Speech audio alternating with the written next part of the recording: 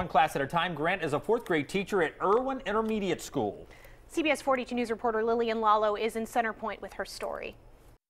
This is Miss Laportia Terrell. Her dream job since the age of 5 was to be a teacher. I knew no other occupation I wanted to do besides teaching.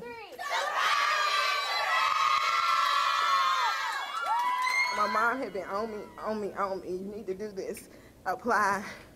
And I was like, Mom, I ain't need to worry about that. And she finally just convinced me to apply, and I'm glad I did. Because you won. Yes. With this money, Terrell will buy tablet computers to help her classroom efficiency, especially while they're preparing for testing. But with only 5 working computers and 23 kids, it takes all day. It's Terrell's 10th year teaching 4th grade, and she says this will go down as one of her most exciting days at work. It really means a lot. I'm not here, to teach for recognition, but when you do get it, it does feel good. So I just really appreciate it.